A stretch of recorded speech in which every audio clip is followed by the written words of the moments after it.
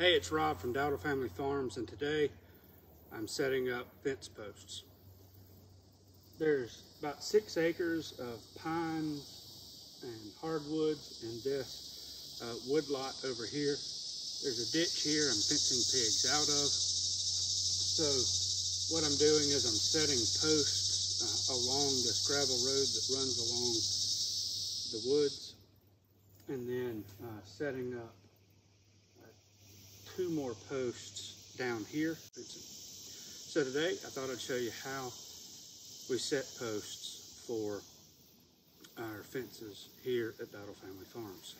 First thing you'll notice is I'm using a 6 to 8 inch treated post. I usually prefer using Bodock, also known as Osage orange posts. You can cut green posts, stick them in the ground, and they will last 4 or 5 decades with no trouble. These treated posts will last, a 6 to 8 inch post will last anywhere from 20 to 30 years, as long as they're set in gravel.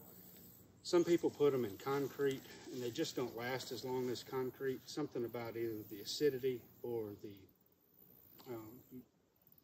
alkaline nature of concrete, one of those two. The post will rot off just above the concrete.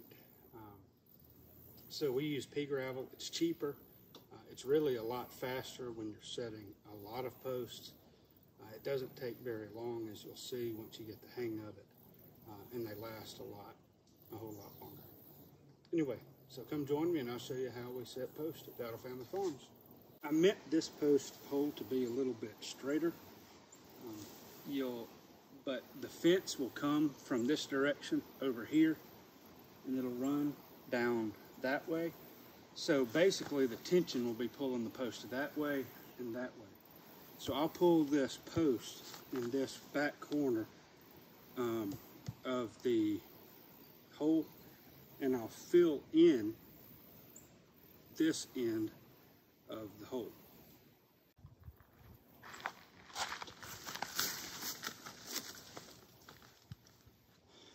So you'll notice that the post hole is dug at an angle. I did not mean to have this severe of an angle, but I often put a little bit of an angle depending on where the tension on the post is going to be.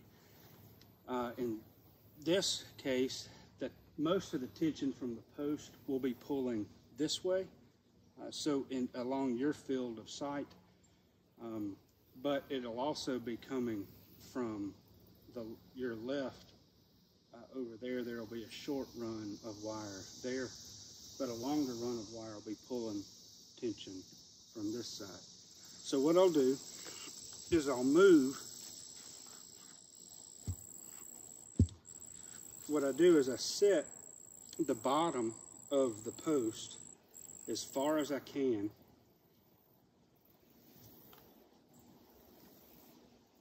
on that end toward the tension. So I'll pull the leverage, will kick the bottom of the hole that way, and I'll put a little gravel in the bottom right. Make sure the hole's that way.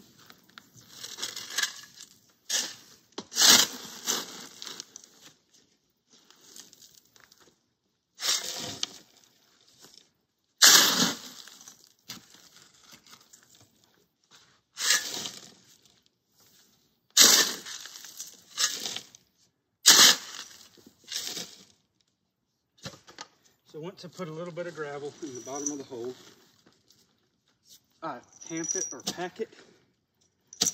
Anything will work. The heavier it is, the better.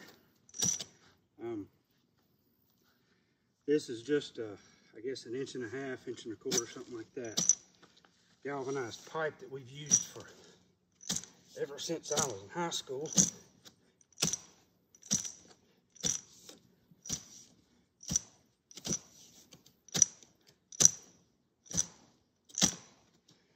But we put the tension,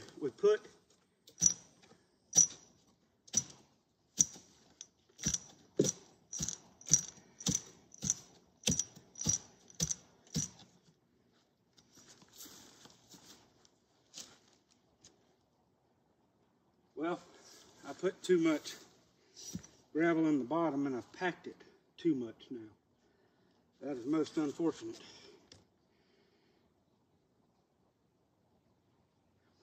Oh well.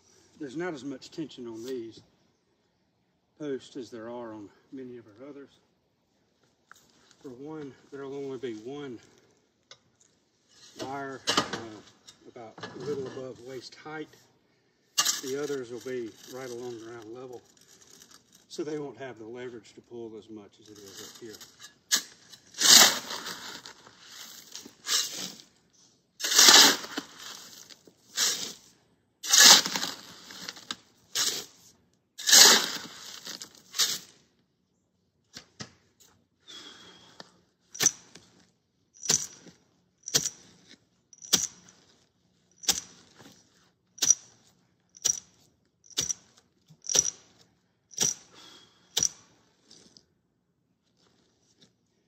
If I were using this post on a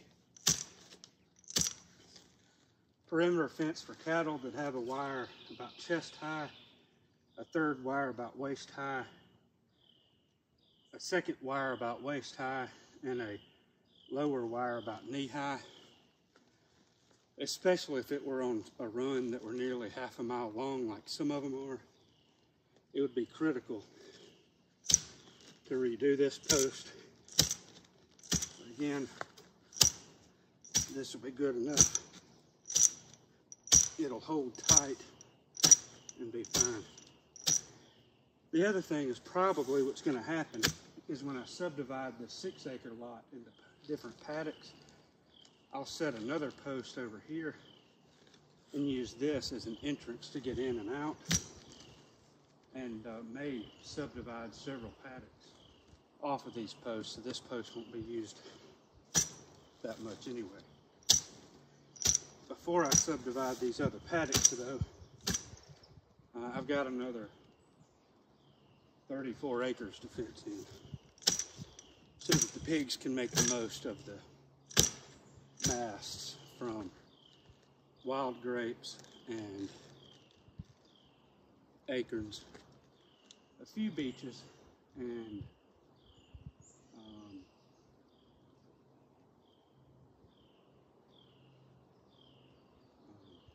a few hickories over in that area as well.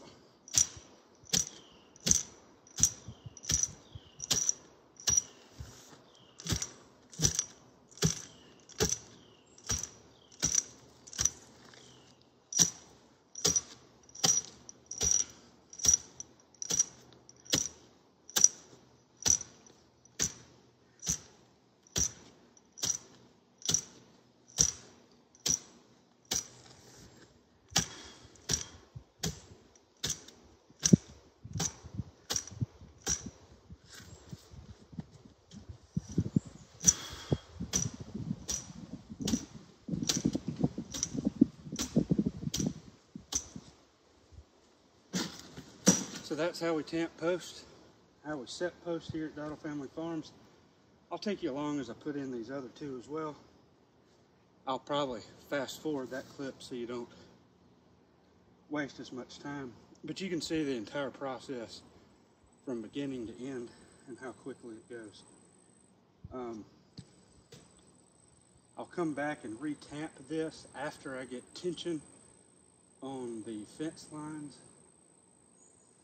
and then I'll tighten them again. And they'll be good and tight and ready to go.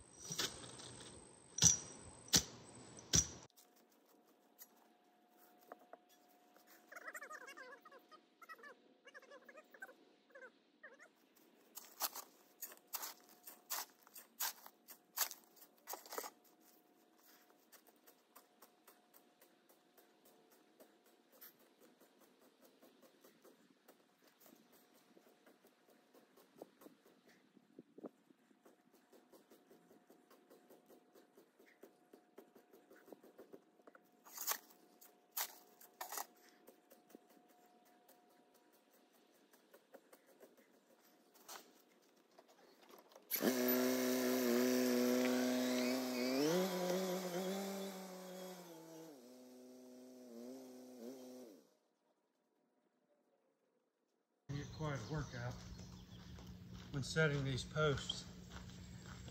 And that post, there was very little room, only about an inch, inch and a half of room around the base of the post and the hole. So it did not use much gravel, and it was a lot quicker to tamp. Anyway.